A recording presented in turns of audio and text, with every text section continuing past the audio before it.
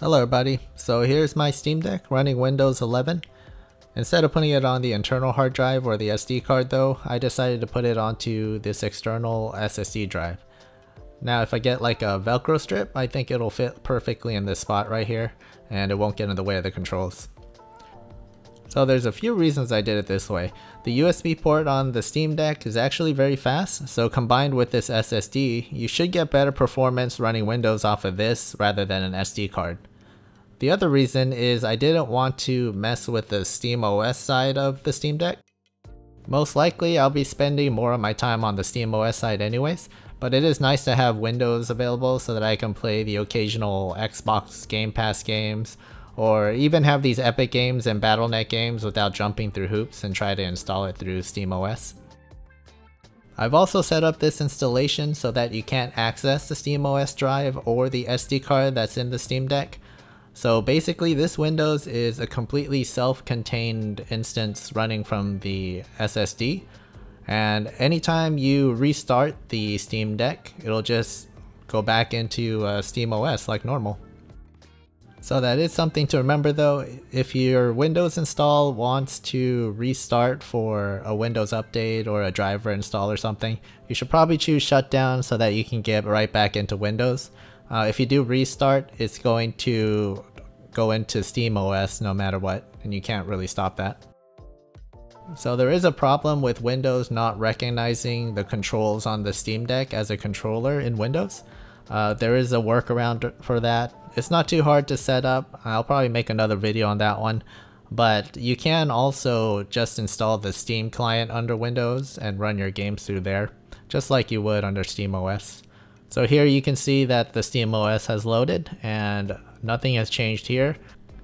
So in order to go back into Windows, you'll have to shut down the Steam Deck all the way. I'm trying to do it with one hand here, so it's a little difficult. Now while this tutorial is for the Steam Deck, you can actually use the same steps for most computers and run Windows off an external SSD, but that'll depend on whether it lets you access the boot menu and lets you boot from an external drive. So for the Steam Deck, you'll use the volume down button here, and you have to hold that and press the power button at the same time. So once you do that, you can let go of the power button, but keep the volume down button on until it restarts, and then you'll enter the boot manager. So from here you'll see a few options. The first one is the internal drive, the second one is the SD card, the third one is this external SSD. So I'm going to choose the third one. So Windows should start loading. It looks like it's loading SteamOS, but you'll see that little circle loading icon from Windows on the bottom. So I found the best way to navigate through Windows is just to use the touchscreen. Swipe gestures work, and when you tap on the screen, it basically works as a mouse button. So unfortunately, Windows 11 got rid of their tablet interface that they used to have in Windows 10. But they still have the on-screen keyboard and stuff you can use to type without a physical keyboard. So let's get on with what you'll need and how to set up Windows on this SSD in the next section. So of course, first you'll need the SSD drive. A fast one like the Samsung T7 will work great. Second, you'll need a USB-C hub. That'll let you plug in a few USB peripherals that you're gonna need. You'll need a USB mouse. I'm gonna be using this wireless one, but of course you can use a wired one if you'd like. And finally, you'll need a USB keyboard to type. So now let's go download everything we're gonna need. So we'll need Rufus. Rufus is the software that's going to put Windows onto the external USB drive. So Rufus is free, but they have a page with a lot of ads, so watch out for that. I'm just gonna go with the portable version so I don't have to install it onto my computer. Now this part is an ad, so don't click on anything except for the X mark on the top, and then it should just start downloading. The next part is you're going to need Windows 11. So Microsoft offers the Windows 11 ISO download. The website's here. What you want to get is the disk image. So there's only one choice here, so you can choose that, and then afterwards you can hit download. So the website's kind of weird that it keeps making you go through these extra steps after you hit download.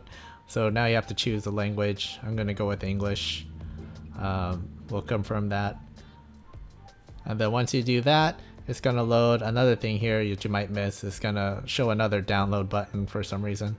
So make sure you click on the 64-bit download. So I've downloaded Windows a couple of times from the Microsoft website, and for some reason it always takes me to this broken link, and then it tries to download Windows twice. So just make sure you cancel one of them and save your bandwidth there. And then once that's done, we can head over to downloading the Steam drivers. So downloading the drivers now is optional because you can always download them from the Steam Deck after you install Windows. Originally, the Windows didn't come with the Steam Deck Wi-Fi drivers, but now it does. So the first link in Google takes me to the blog link. So the blog link will take you to the support page. You can click on this link here. So this page is kind of important because it has all the drivers and the instructions on how to install them. Some of the instructions aren't really straightforward, so you might want to come back here after you set up Windows on the Steam Deck. I'm going to download all these now and probably put them on a flash drive so I don't have to download them later. Then as you can see, some of these instructions say that to run a different file than the normal executable. This one just installs the driver files, but it'll have some other files in the download. So make sure you remember these instructions or come back and check when you are going to install them. Okay, so I'm done downloading all the files, and as you can see from my downloads folder, I have everything including the drivers. So now we need to run Rufus and get the Windows installed onto the external SSD. So as you can see here, the device section doesn't show our USB drive. I do have it plugged in, so you have to go here and click list USB hard drives. Now once you do that, it should show and you can select it through the menu. Now you can select your image, which is going to be the Windows 11 ISO. Now the only option you're probably going to change is the image option here. It's going to say standard Windows. You want to change it to Windows to go. So the partition scheme and the target system's fine. You might want to change the volume label. This is just the name of the drive. It's kind of long, so I'm going to change it here to something else. Maybe I'll put Win-T7.